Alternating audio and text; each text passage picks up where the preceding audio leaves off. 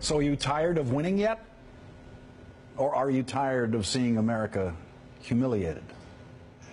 People voted for Donald Trump for many reasons, both positive and negative. The negative reasons to vote for Donald Trump include hatred of Hillary Clinton, hatred of Bill Clinton, hatred of Barack Obama, hatred of Michelle Obama, hatred of Democrats generally. White supremacists like David Duke voted for Donald Trump because they heard enough from him to believe that he shares their hatreds.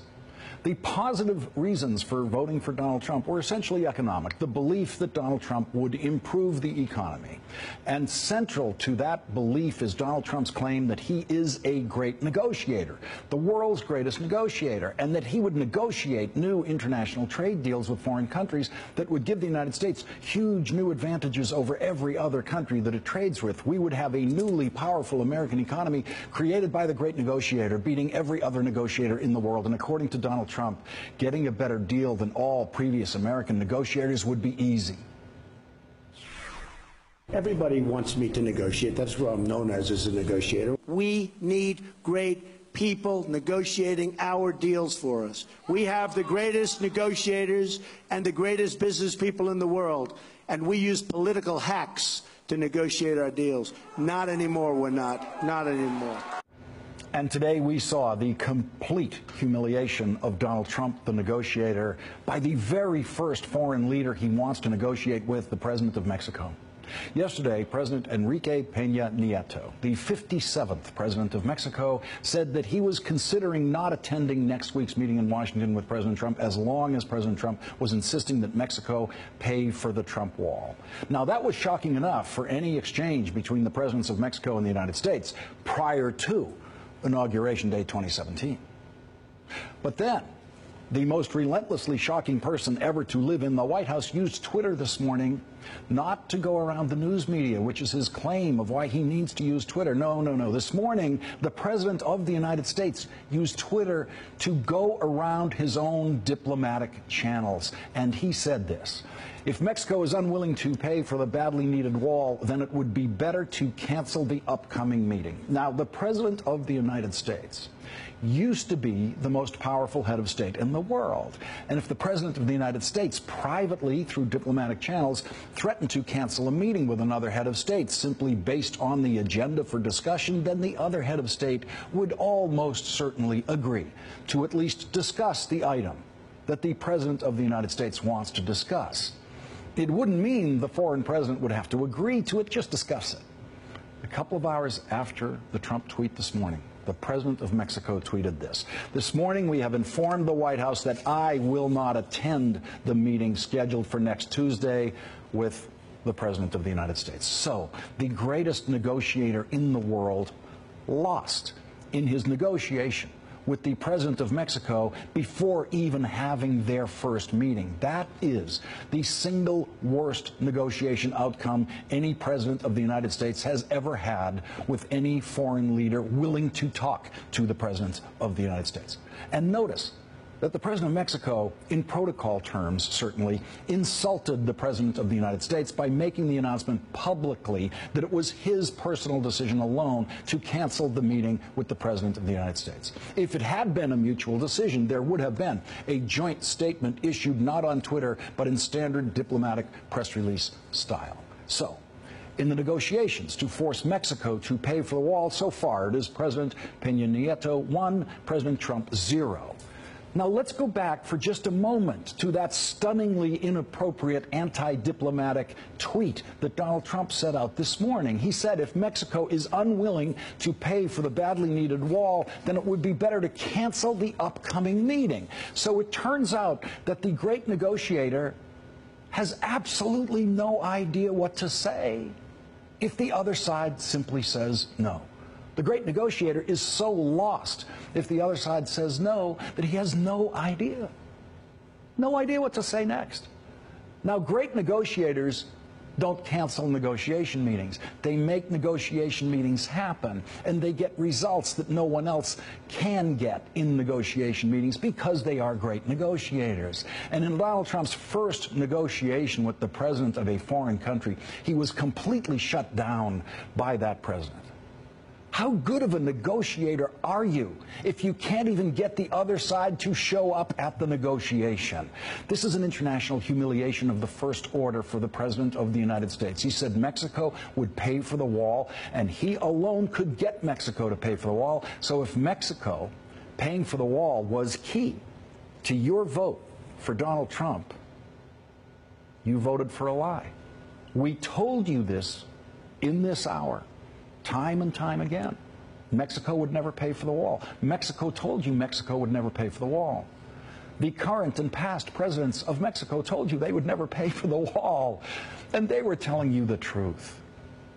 And so, reeling now in the permanent state of shock that Team Trump seems to be in every day in the White House, Press Secretary Sean Spicer said, "We'll get Mexico to pay for a wall by putting a 20% tax on goods imported to the United States from Mexico." I guess they don't want to use the word tariff, because if they did, that might be just a little bit clearer to you that you, the American consumer, will be paying that tariff, not Mexico. When you tax Mexican goods sold in the United States, you are taxing them when they're sold in the United States to people in the United States. That's who's buying Mexican goods in the United States, and that's who's paying that tax. That is not Mexico paying for the wall.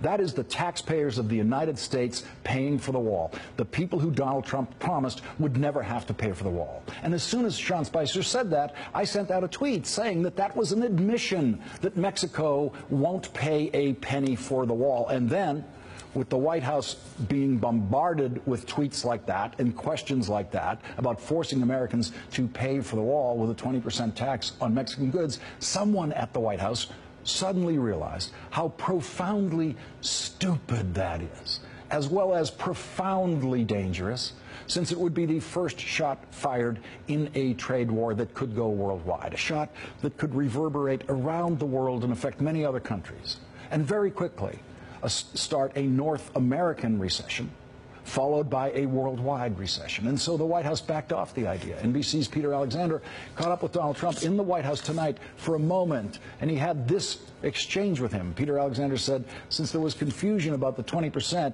do you just want to clarify? Donald Trump said, what 20% is that? Peter Alexander, the 20% about Mexican imports tax, Donald Trump, we're going to tax people coming in. Look, we cannot lose our companies to Mexico or any other place and then have them make the product and just send it across our border free. We're going to put a substantial tax on those countries, okay? And that's why, by the way, they're all coming back, okay? Without that, they don't come back so easily. Thank you very much. I appreciate it. None of this is going to happen. None of it. Congress is not going to legislate a 20% tariff on Mexico. This is simply a president who has no idea how to negotiate with another country, making tantrum-like noises that have no meaning. Our best hope tonight for the world's understanding of this new version of the American presidency is that heads of state and stock markets around the world grant this president no credibility in moments like this. We can only hope that the world gets used to not believing Donald Trump, not believing that he will do the horribly destructive things that he says he will do. We need the world to get used to Donald Trump reversing himself on some of his craziest and cruelest ideas. He has said many times that the dreamers have to go, the kids who were brought into this country without documentation when they were toddlers, some of them infants, before they could walk, grew up here, went to our public schools, went to college, considered themselves American. Donald Trump has said that they all must be deported. They must leave the country. And then last night, he said this. The children who were brought here, as you know, by their parents, should they be worried that they could be deported? And is there anything you can say to assure them right now that they'll be allowed to stay? They shouldn't be very worried. They are here illegally. They shouldn't be very worried. I do have a big heart. We're going to take care of everybody. They shouldn't be very worried. After 2 years of terrorizing those kids and their families, Donald Trump says they shouldn't be very worried. I doubt the words of Donald Trump have made a single dreamer here in the United States any less worried tonight than last night.